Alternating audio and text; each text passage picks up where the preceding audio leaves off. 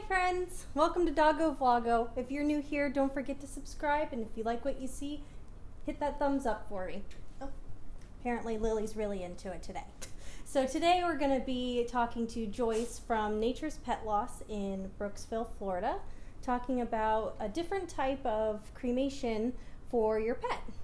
It's Aquamation, which they take water to cremate your pet, which is a little bit gentler, just kidding, a lot gentler than regular cremation, and it's just a very interesting thing that I didn't know about. So let's go talk to her and find out some more about that business.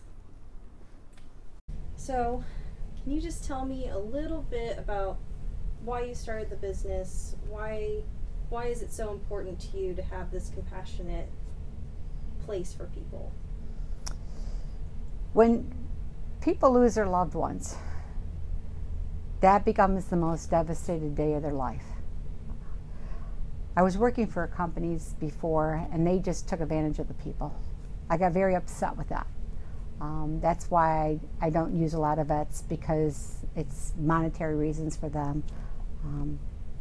I know I shouldn't be saying that, but it's my feeling, my gut feeling.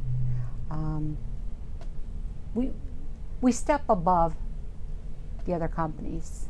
We really do care. We really show the love here.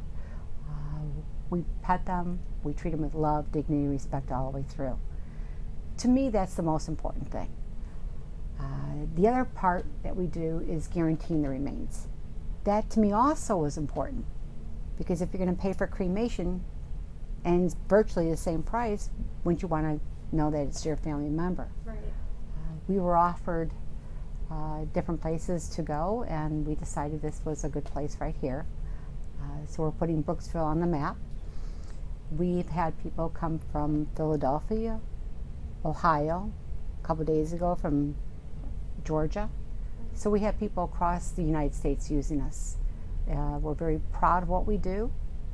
We're very compassionate at what we do, and we're very loving all the way.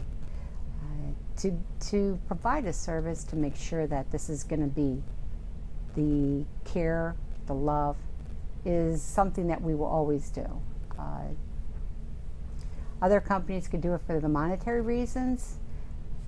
We only do virtually about 2 pets a day, which is completely different from the other companies. They're doing anywhere from 50 to 100.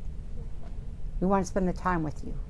I don't want to ever get too busy for my own bridges, because then I'm not doing what I'm supposed to be doing. I'm not doing the love, the care, the compassion.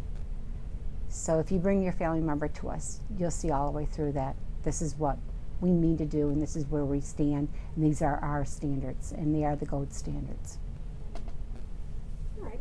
Can you, we're in this room. Can you explain what this room is for people? Yeah, what I found that being in the human industry for funerals, that people need to have a way to say goodbye. There's sometimes people say they don't want to use the room. We'll bring their family member in here and we'll say, okay, before you leave, take some time to say at least goodbye. They come in here, next thing you know, they're here for a half hour, 2 hours.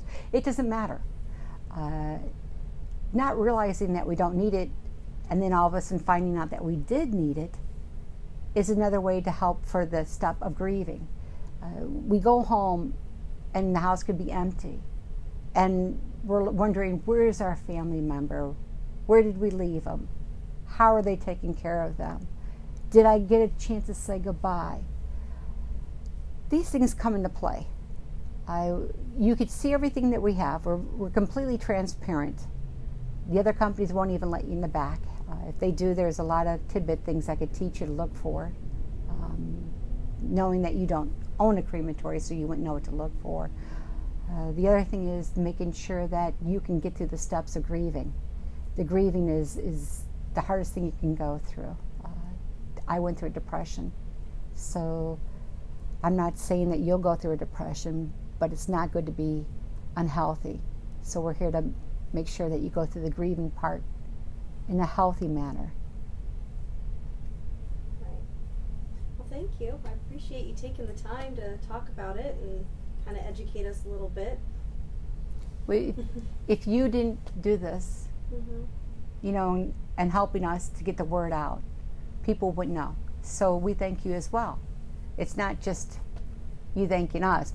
We really are grateful for you stepping into the plate and doing this, because this means a lot to us. So thank you. Thank you.